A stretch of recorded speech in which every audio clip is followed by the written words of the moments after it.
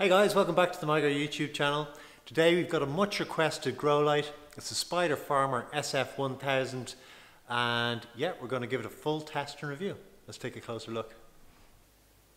Well, the construction of the light is pretty simple. We've got a PCB board here on the front, printed circuit board with lots of small SMDs, small single mounted device LEDs, mid-power LEDs mounted on here in arrays. They're a mixture of, the bulk of them are Samsung LM301B LEDs, a mixture of warm white and cool white ones. I think about 3000K color temperature and 4000K. And they are supplemented with 660 nanometer deep reds and some far red LEDs also. So stuck this under the spectroradiometer, the Sensitech, and took a spectrum reading. The overall color temperature is 3600 color temperature and 3600K, and that's very suitable for full cycle growing from seed to harvest. The spectrum's perfect. Just a note, they have a surface coating over the LEDs on the PCB. It's a little silicone protective coating, which is nice to see. It is the same material as the phosphorus coating on the diodes on the LEDs, so they bond together and they don't separate, which is good because some others do. The only downside with the silicone is it's a little bit delicate. It can scratch or scrape off, so it's not that robust, but it's certainly better than nothing. The PCB is then mounted onto an aluminium backing plate. Just a plain aluminium backing plate with holes in the corners for mounting, and then the LED driver is mounted on the back of the plate. Personally, I'd rather see the driver remote from the light and a bit of extra cable added to the package so that you can hang the driver outside of the grow room and the light inside.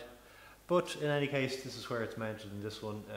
It's got brackets to separate it from the backing plate and give a bit of thermal separation, but it's still going to run a bit warmer than it could otherwise.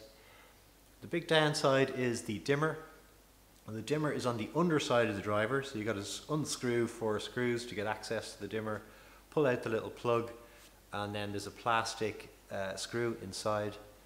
And this form of dimmer is really only for very occasional adjustment.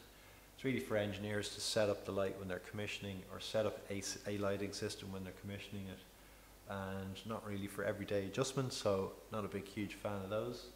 But otherwise it's a nice simple construction.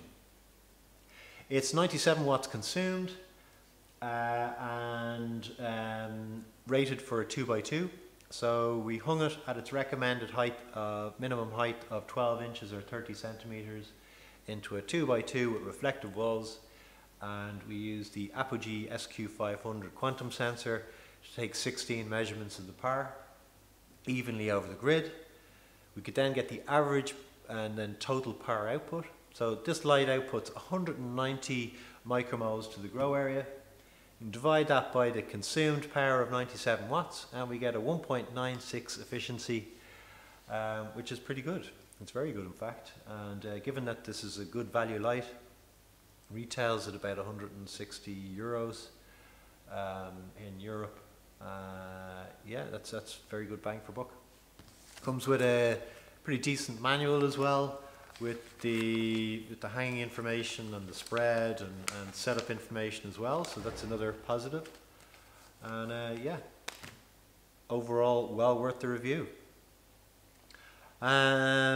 Just another note, I have another highly requested light is the ES300, the electric sky.